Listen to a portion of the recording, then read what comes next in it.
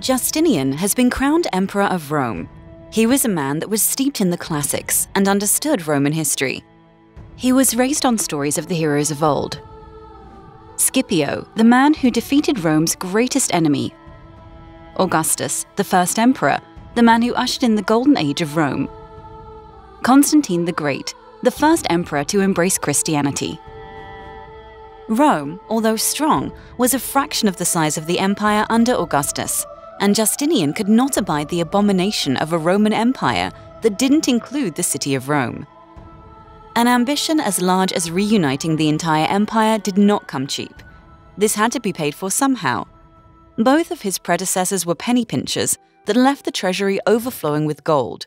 But Justinian had already proven that he was a liberal spender. During one of his consulships, he had spent more than 37 pounds of gold just for the decorations of the games he threw. By the second year of his reign, he had already initiated a monumental building program that included no fewer than 8 magnificent churches. Justinian was a man of remarkable vision and energy, but his greatest asset may have been finding other talented people and recruiting them to work on his behalf. To pay for the staggering expenses he would accrue, he found a man named John the Cappadocian, who seemed capable of squeezing money out of stone. Although he was uneducated and lacked any sort of social grace, Justinian knew this was his man. John streamlined the tax system, closed loopholes, and attacked official corruption with tenacity. He especially enjoyed targeting the rich, who had long escaped their due with exemptions and privileges, and he wasn't above torturing those he thought were holding out on him. This provoked a noble outcry, but Justinian was unsympathetic. In fact, Justinian had never thought very highly of the Roman aristocracy. He believed that they were greedy and small-minded, too stuck in their ways. But this indifference would come back to haunt him. After reforming the tax system, Justinian moved on to his next project, reforming the legal code. Roman law was a confusing mess of nearly 1,000 years of often contradictory precedent, exemptions, and conflicting interpretations, none of which was written down in any one place. Fortunately for Justinian, he had met an extraordinary lawyer named Tribonian, who seemed to be a walking encyclopedia of Roman law. Tribonian took up the task with fervor. In merely 14 months, he published the new code, now known as the Corpus Juris Civilis, the basis for most European civil law to this day. The work consisted of 3 parts. The first was the Codex. This was a compilation, grouped by selection and extraction, of imperial enactments going all the way back to the time of Hadrian in the 2nd century. The second was called the Digest, which was an encyclopedia composed of mostly brief extracts of Roman jurists. Fragments were taken out of various legal treatises and opinions and inserted in the Digest as a relatively simple way to access various laws and precedents. The last part was called the Institutes, which was primarily used as a textbook for aspiring law students. Law schools sprang up from Alexandria to Beirut, and the University of Constantinople soon produced legal scholars who exported the code throughout the Mediterranean world.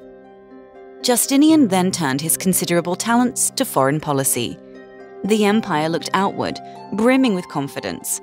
Foreign emissaries flocked to the capital. The glittering new power and prestige drew neighboring powers into Byzantine orbit, and one diplomatic triumph seemed to be followed by another. To the west of the empire was the Ostrogothic kingdom situated in Italy. The Ostrogoths had maintained friendly relations with Constantinople as long as Theodoric the Great was alive. After his death, he was succeeded by his 10-year-old grandson, and relations became more complicated. In North Africa, the Vandals were the preeminent power. Their relationship with the empire was more troubled. It was they that sacked the city of Rome in 455, and it was also the Vandals that defeated a large invading Roman army in the year 468. Relations with Rome normalized after the death of their first king, Gaiseric, but by Justinian's time they had become unstable. The long arm of Justinian's ambition even reached as far south as Yemen, where the Jewish king had recently massacred his Christian subjects by throwing them into a ditch and setting them on fire. Justinian induced the Christian king of Ethiopia to retaliate and avenge the disaster by offering transport ships to aid in the crossing of the Red Sea. Within 2 years, a Christian king was installed on the Yemenite throne, and Rome was given access to trade routes from the Red Sea to India. By far the largest threat to Rome was their traditional rival of Persia. This was the case in the age of Julius Caesar 600 years previous, and it was still true in Justinian's time. The current king of kings of the Persian Empire was named Cavad, who was a very formidable figure in his own right, but was king of an empire that was unstable and not nearly as populous as Rome. The Persians had been in decline for some time, and their client kings, tired of Persian oppression, began to transfer their allegiance to Constantinople despite the protestations of Cavad. He decided to send an army into modern Georgia to prevent any more vassals from defecting. This ham-fisted measure forced Justinian to send a Roman army to raid Persian Armenia. The first force he sent wasn't especially large. It was only notable for a single man that Justinian contributed from his household guard. At the time, he was simply an unknown soldier, but he would soon show himself to be one of the most brilliant generals in imperial history. Like Justinian himself, his origins were humble, but kings and generals would one day tremble at the name of Belisarius.